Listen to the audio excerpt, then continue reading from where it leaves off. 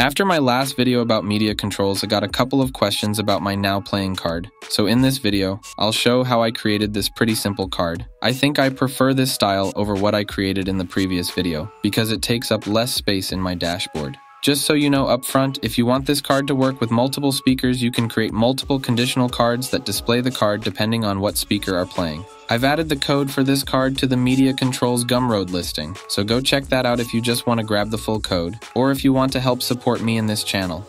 I start by creating a new custom button card. Then I add my speaker as an entity. I set a default icon, this will work as a fallback. And I add a name. Then I will just define a custom field called state. This will be used to display the artist and song title. Next, I'm going to use the state function of button card to dynamically change the different elements depending on the state of the speaker. So I'm going to add conditions for playing and paused, and I'm just going to use some placeholder text for now. And you can see that the text changes when I play and pause the music. This function is really handy for a lot of stuff inside Home Assistant, and I use it on almost every card I create. Okay, now that that is working, I can add the artist and song title to the state custom field.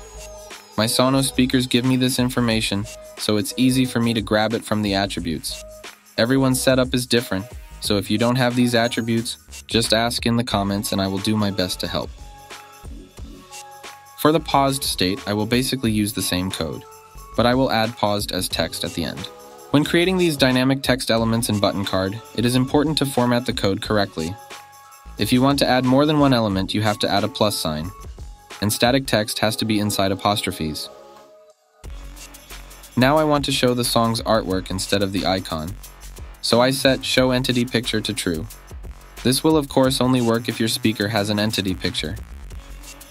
Let's start styling the card so it looks a bit better.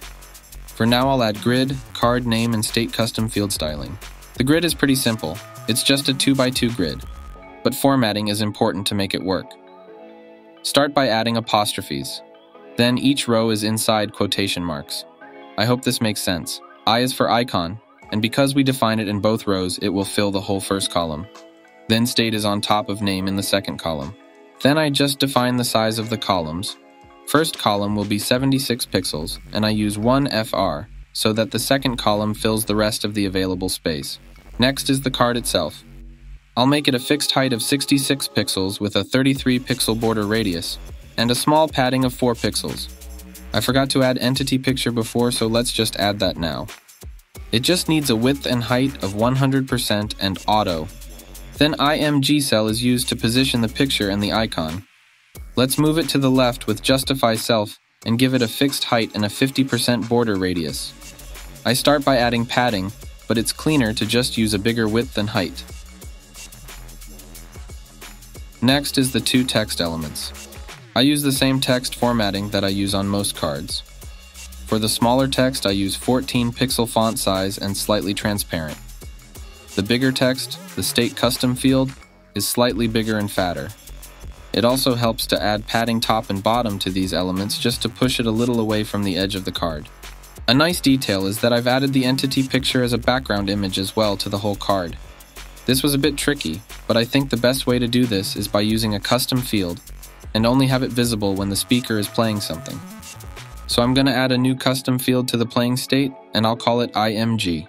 Here I will return some HTML code, but we have to be careful to split the HTML code with plus signs and apostrophes like before. That way we can add the entity picture as a URL to the HTML code. I'll show on the screen how HTML images are normally coded, and I think it should make sense. We are just replacing image.jpg with the entity picture.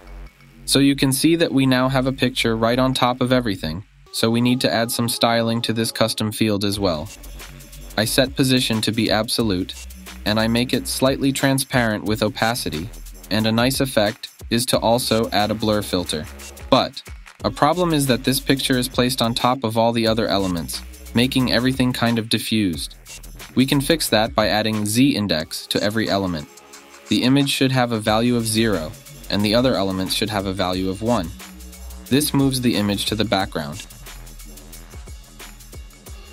To finish off the card, I just specify my default card background color. And that's it. After my last video about media controls, I got a few questions about this card, and it is currently what I am using. It takes up much less space in the dashboard, so I think it's nice. You could of course build on this as well.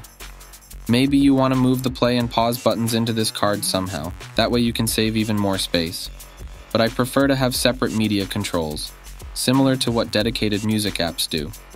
Let me know if you have any suggestions about how we can build on this. As always, thanks for watching.